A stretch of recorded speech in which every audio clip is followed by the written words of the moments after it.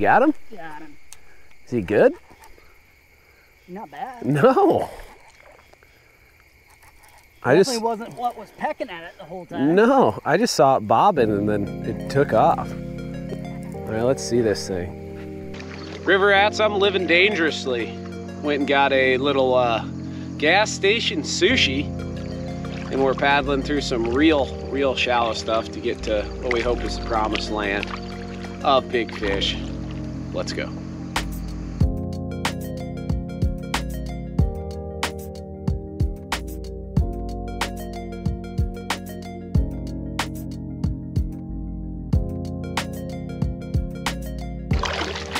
I don't remember what the best way to get through here was, but that sandbar extends right into that brush.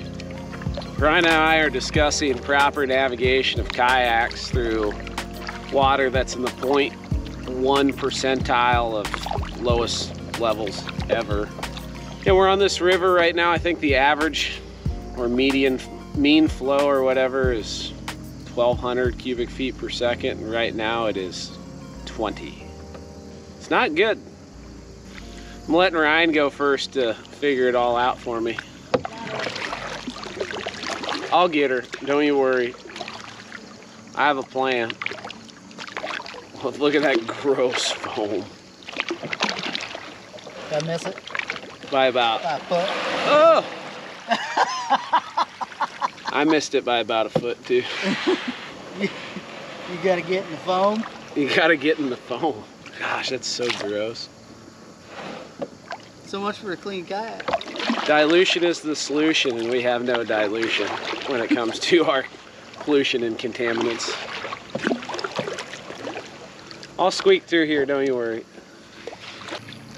As low as it is, it's crazy that this hole up here is still 10 feet deep. I'm hoping there's some big fish in it. Actually, I know there's big fish in it. It's like, I hope they're hungry. This is like, you can catch big fish this time of year, but I've never like mopped them up or anything like that. It just feels stale when the river levels are low like this and fall starts creeping around, and stale and crusty. You coming? I'm right behind you. Sweet. Now I'm the guinea pig. I don't think you're gonna make it in your boat here, bud. No, probably not. Yeah, she just choked with timber. We have a special bait. I haven't told you about it. You're not gonna hate it. I giggled when I caught it. Oop.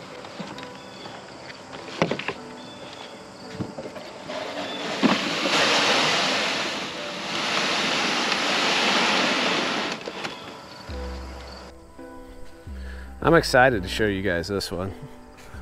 This is all Ryan. I take no credit, but I'm happy to use it. Where are you at, big hoss?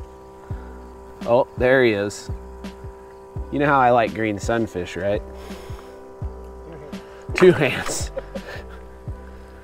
I don't know if he's gonna go the state record, but I hope he catches a state record. That's one of the biggest greenies I've ever seen. It's gonna look mighty fine on a 10-aught. The channel hugs that bank. I bet. Like you can see where there's no current and then there's a little bit of current. That's it. That's the channel. That's it. Yep. Yeah, I was gonna try to get one at the end of the log and then blow one down on that. Then what I'll probably do is I'll do fatso over there.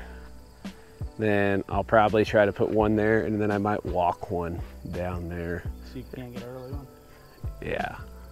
Sometimes they just don't want to roam, you know? Yeah. Sometimes you got to put it in their face. Sometimes they don't care if it's in their face. Oh, she tried to fluff up. She tried. That 5 ounces kept her trucking. Yep.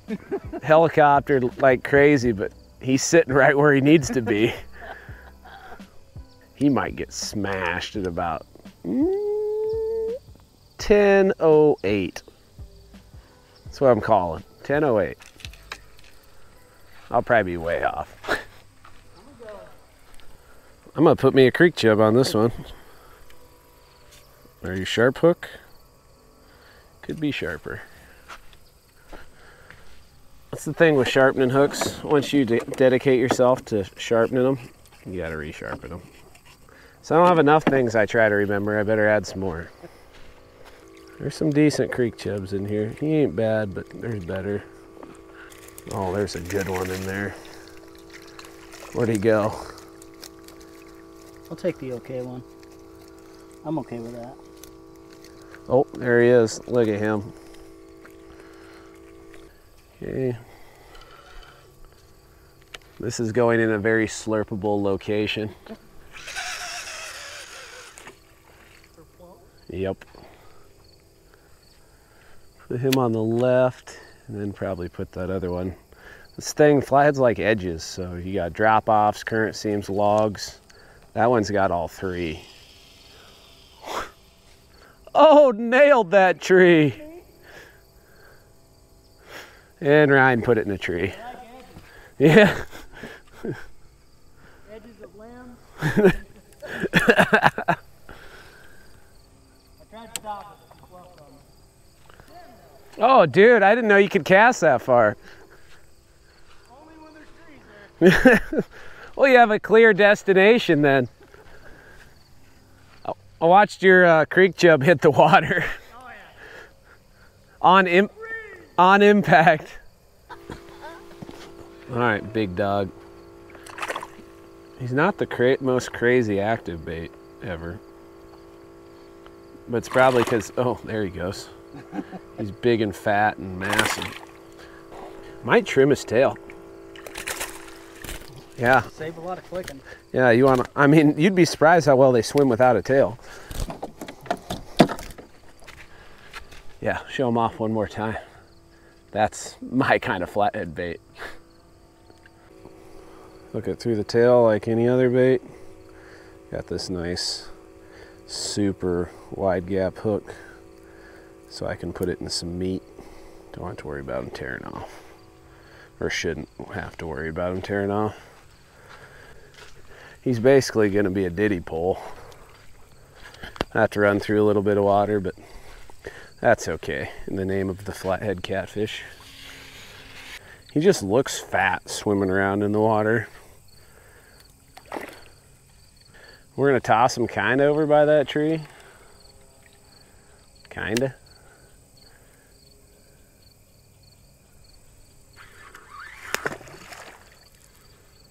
I didn't want to get him too close to that tree because I'd be sad if he got tangled in it. Oh, I need a clippy for him. I better hurry up before he yanks my rod in the water. And a lot of people ask me what this is. This is a planer board clip. I'm just full of tips today. It's a planer board clip. You get a big or super active bait. I just leave them clipped onto my hook keeper. Clip it onto your line.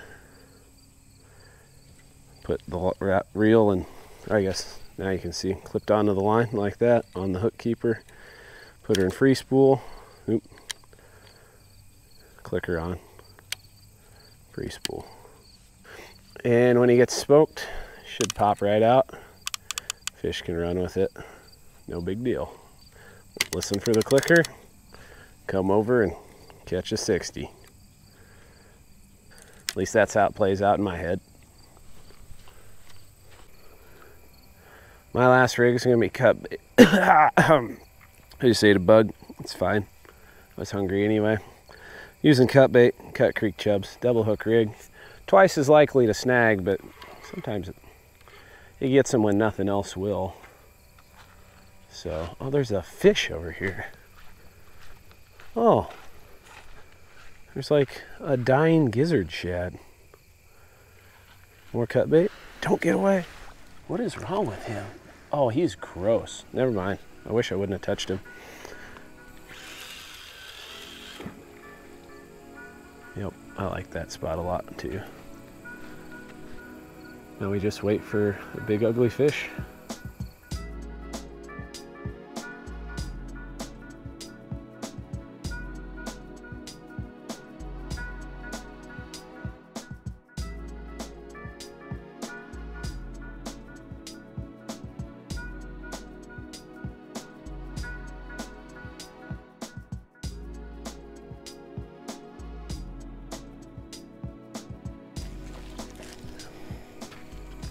No joke, I used to not like to make fires because it was I kind of just sucked at it, to tell you the truth. But fire starters make it easy. You can use petroleum jelly on cotton swabs or cotton balls, but they're kind of messy.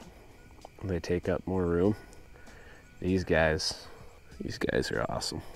Bigfoot Bushcraft fire starters. Use promo code Spencer Bauer and you get 10% off. And I get a little kickback and it helps me out a lot and I appreciate it. Oh, I just heard a flathead. That one was stubborn. Tear them apart. Stack sticks on them, light them on fire. Done. I do the stick, side-by-side stick and lay sticks over the top of a method. I don't know if that's actually a method, but that's how I do it. And we will have fire in short order. I find stuff. Yeah, you found a bunch. You ventured further than I did last time, apparently. Did you hear that flathead pop downriver? Uh-huh. Yeah. I heard a carp sucking right before that. Oh, he did? Yeah. Now he's gone. He's gone. Yeah, there's one less carp in this planet. I walked away and now we have fire. It's pretty sweet. It's hitting it like a bullhead or a gar. I don't think this is our target species. I don't believe it even. Unless it's tiny. Yeah. At least there's life.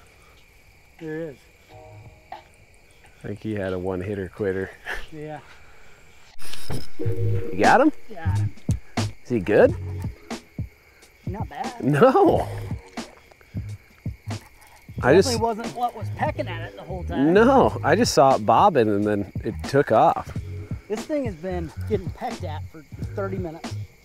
I hear it. It don't sound bad. No, he don't feel bad. He's not jumbo, but he's a good fish. You sound excited. I'm excited. Things are happening. He's a country mile out there. So, oh, he's still clear out there.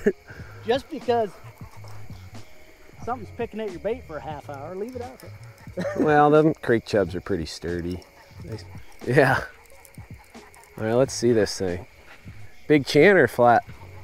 Oh, nice flat. Yeah. Nice flat. Oh. Love the secret sauce. Yes. Atta boy. He took off screaming. Cut bait flathead. He might have ate whatever was chewing on it. You know, that's funny, but holy cow, I don't think That's you could. a nice fish. I don't know if you could have hooked him any better than that. It's right in that reel. That took everything I had. Here you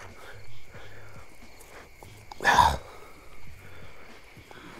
They don't take off running a whole lot harder than that one did, bud. Especially something this size.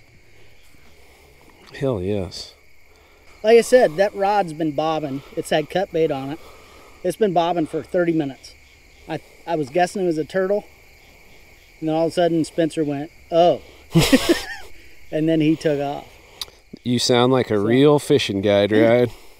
Yeah, it's a good time. Let's get a quick weight. You got a scale? Yeah. I'm gonna bet 32. Oh, you stole my number. Since you said 32, I'm gonna say 30. Oh, do I go 33 or 31? I'm gonna go 33. He's kind of broad. Well, you tell me. 32.5 rounds up to 33. I'll take it. Not a bad way to start. What time? Well, I said that was the one that wouldn't get hit. And I said the one that would get hit was at 10:30. It was you called 10:08 on the next one. And 8:26. Ooh. We were way off, and that's okay. I'll take it. Here, I'll let him go so you don't have to get your feet wet. What a gentleman. My shoes actually dry off. All right, Au revoir. Are you gonna splash me? Don't do it. You're thinking about it. Don't do it. Well, that's pretty docile. Isn't that cool? The freaking Yeah, I was gonna say dinosaur, but I think gator's more appropriate. All right, give me another one, Ryan. I'll do what I can. Okay. Oh, hey, you got him? Got him. I feel like this is a replay of things that just occurred. Different size? Not a 32. He's acting very channel-like. I was filming you, but looking at the rod tip, it's not good when you have a headlamp on. Yeah, you're skiing him, man. Nice little flathead, I think. I think you're right. Oh, no, I thought you split the foot. I did too. Here he is. That's the eater. That is an eater. You know, it's funny. I was like, that rod ain't even gonna get touched. Smoked him too, bud. Oh yeah. CUTBAIT flatheads. Do we keep him or let him go? He's delicious. We got a cooler with ice, but no baggies. I do have a stringer though. I do have a stringer too. Edible. Just save me one side. All right, keep him. You can have one side, I'll take one side. That's a deal. Yeah, just put him on a stringer. I'll fillet him tomorrow. And then I'll eat half and then freeze half and save you some. Yeah, perfect. Okay. Ryan's hogging all the flatheads. Gosh, what a guy. You could have had this one. Well, thanks, bud. The giant sunfish remains untouched. That's going to be the 60. That'd be all right. Just bide my time. Yeah, I think that flathead's gonna be lunch tomorrow. I think I'd be crazy not to.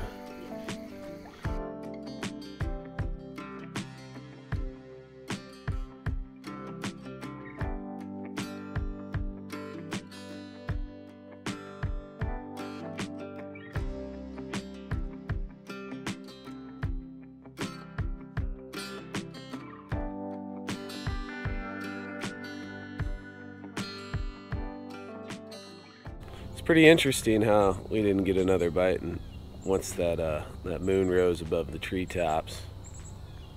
Flatheads are a funny fish. I love them, and then sometimes I hate them. Sometimes I scratch my head. But it's nice to fish with Ryan. I'm gonna take that little flathead though, and I'm gonna go turn him into a taco. I think maybe grill him. I don't know. We'll see in a minute. I let most of my flatheads go, especially the big ones. They just take so long to get big, especially up here in the north, that I feel like every big one that gets butchered just hurts my odds of catching a true giant. But if we're being honest, they taste too good not to keep a few. So I try to limit it to the small ones because there's just a lot more of them. And reality is, nature is a nasty place, and most of those little guys will never make it to reach true giant size. Those 30, 40, 50 pounders, they have the best odds. So keep a few little ones every year. And for these, I did it up today. I got all the fixings, at least all my preferred fixings for fish tacos, and pretty excited.